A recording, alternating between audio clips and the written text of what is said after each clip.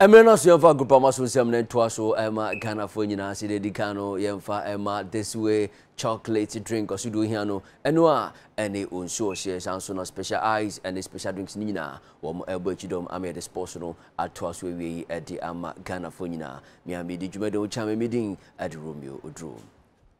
Yendi kan na yekopiemu our great Olympics womo aswe sia the Olympics about 3 matches womo awini mu mienu and omakwate aye back into 7 points out of 9 na chese great Olympics womo de bono swindi pa na no na head coach Anno Walker purchase a fee title no ekwan bia so no Olympics enso account bi na the player ne din de aye kwe wono ashe 4 goals wono ni player odi kan ashe hat-trick our Ghana Premier League was in the modern bono esweni. Likewise the other strikers the Kwebias great Olympics womu ejomona super.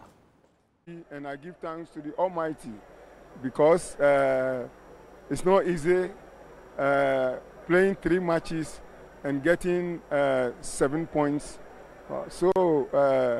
In all I give thanks. Yes, seriously, he's training on in front of the goal. Not him alone, all the strikers are working in front of the goal. And he takes his very, very serious, and he scores anytime we are doing, we are working in front of the goal.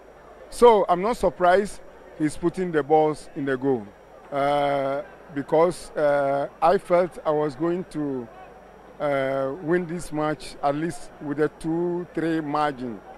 But it wasn't like that. I didn't get it the way I wanted. So, in all, I give thanks to the Almighty.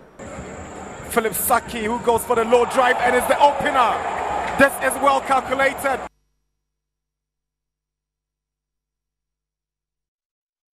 When is Anno Walker head coach great Olympics wade atudwa ye free great Olympics aso ene ekopiemu ewo eye CAF ene FIFA na say ena o my Ghana eche South Africa etwa o mekabako a say Ghana a qualify from the group stages ayebeko akobo the playoff of the FIFA World Cup qualifier and no ena ye titiwo group say South Africa for edebeko FIFA enwa FIFA for and so ewiase nyina association ampa wo mo enya petition every South African Football Federation no say wo mo review South Africa and Ghana match no na eno any latest eba South African former players obi at say Mark Williams wono aka de akire penifo say Ghana match a eboboy no referee no anya de nyanyo no chief executive officer Emma Safa wono so edna no atumubi yenti interview so ahodoa ekoso ewo. In Ghana, it's a decision night in qualifying Group G for the 20th of all. It is a penalty for that. Are you? Match officials have decided the game, which is not what is supposed to happen.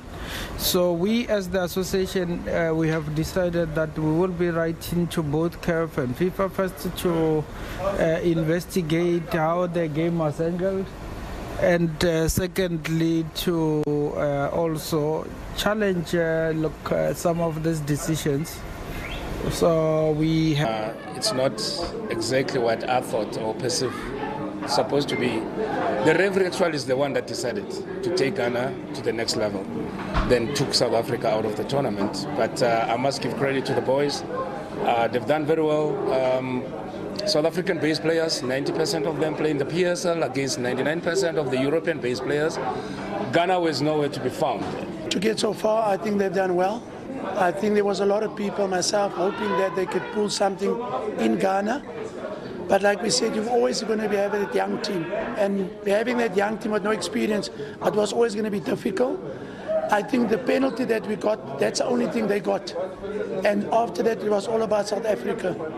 We look good when we were facing them on, meaning that when we played wide and were attacking them by this, we look good. When he South Africa former footballers and chief executive officer, Emma Football Federation, the air to then so baby a giant FIFA enya emfa emuaye emmae enti we ene de ekoso a de be pin bia no UTV Sports ye de update no ebema Ghana fo nyina afie nkopiem ewa Cameroon Yaoundé enra na do or die ema Cameroon womo echi Ivory Coast etwa mo kabako a ese Ivory Coast womo ntimi an qualify MF group stage enti World Cup a ebe baso kata no Ivory Coast womo enkobi Cameroon eno mo share the only goal e de ewini sa match no.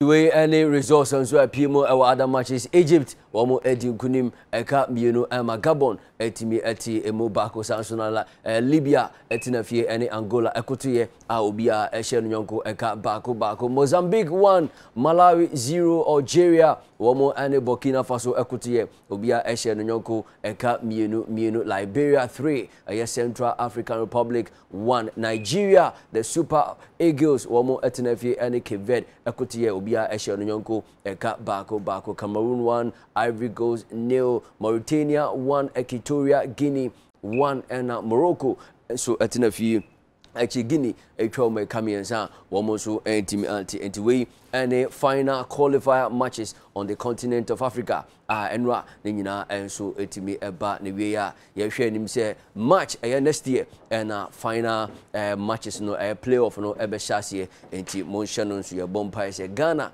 ye betimi qualify na yakopiemu ewo FIFA World Cup baso ewo kata na no so ne gina na e sports ni nyina aba na we ya se de se fata no yemfa ema this way chocolate drink or studio here no eno and they unso share sound special ice and special drinks ni nyina wo mo eba chiro ma the sports no ema Ghana for ene ewie mijemu na menua ba efia educhun wa amrosa edi ewie efia ya Oduro we dey appointee na yenko parliament ai budget no de me hwe se bia fu eno eno na kan be kan na roto se bia ebe ombe tuma na se ombe twem kra eso mu twem paso ni so anyway como dia musurutu kwan susu a sabi kwan su a kwan basa ne nam so kase ese kwan fun Ghana kwan no krede ba ko pe titia enyemre no kwa keka bi kan za ya mompa so mbe nie se omu kan omu disunku ade a problem ni ho omu ni so masa